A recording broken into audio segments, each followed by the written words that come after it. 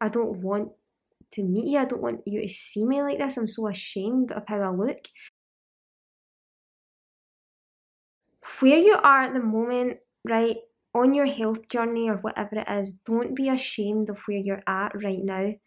Don't be ashamed of what your body looks like. Don't be ashamed of what you look like as a person, because that doesn't matter. What matters is that you're working towards a better version of yourself.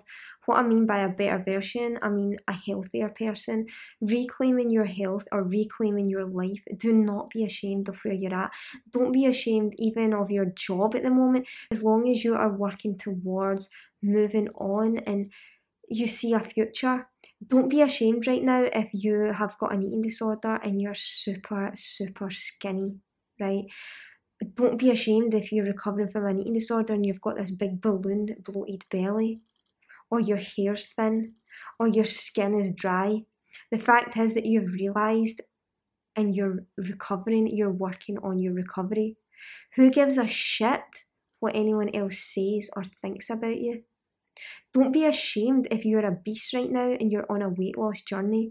Don't be ashamed if you are really overweight and then you go to the gym and there's all these thin, fit looking people and you're there overweight and completely unfit. The fact is that you are showing up there, and that is respectable. Don't give a shit about anyone else. Stop comparing yourselves to others. Why am I saying this? Because I'm guilty of it myself. I compare my own recovery progress with that of other people, and that person's doing better than me, they're recovering faster than me. But then I forget I'm really, really suffering with bad digestive and uh, gastrointestitis or whatever it's called, gastro fucking problems, okay? And that other person might not be. That other person might not be experiencing the stress in their life that I am, the other things. You know what I mean? How can you compare your own situation? Think about when you do a science experiment.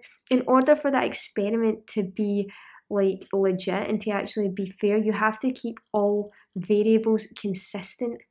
And how can you do that for people's lives? Because people's lives vary so, so much. You can't even say what's going to happen in your own life tomorrow, you know? So don't just take life as it comes, one day at a time, and be kind to yourself. Be kind to yourself and just know that you are doing the best today and making small steps towards your recovery or your health journey or whatever it is, your career, anything you want. Just be totally kind in yourself and stop comparing yourself with others and stop judging yourself. Because me, I am like, who am I to talk about this? Well, I am guilty of it. I'm probably one of the biggest offenders in this my whole life. And I'm just coming to realise now. It was only yesterday even, because I mean, I'm going to, like, my other video where I talk about my current progress and the digestive issues that I'm facing, and I was like, I'm so ashamed that I'm not putting on weight or that I'm still so thin, and I don't want to go and meet friends. There are some people on YouTube that I'm supposed to be meeting up with next month, and I even, like, for example, Henya, I'm meant to be like meeting Henya next month, and she's coming here to stay with me for a bit, and like we're going to do like some awesome stuff in Scotland. And I said to her, I don't think I can do this because I don't want to meet you. I don't want you to see me like this. I'm so ashamed of how I look. And she was like, Lauren, do you think I care?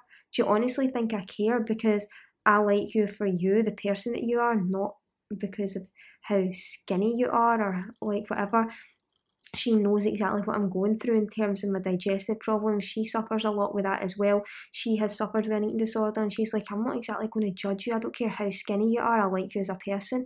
And that really helped me, because I'm like, anyone who actually just likes me as a person will accept me for what I am right now. Right? They'll accept me for what I am right now. They'll accept me for what I am as I recover, and they'll accept me for what I am at the end of my recovery. And I think that is the same for everyone. That is the same.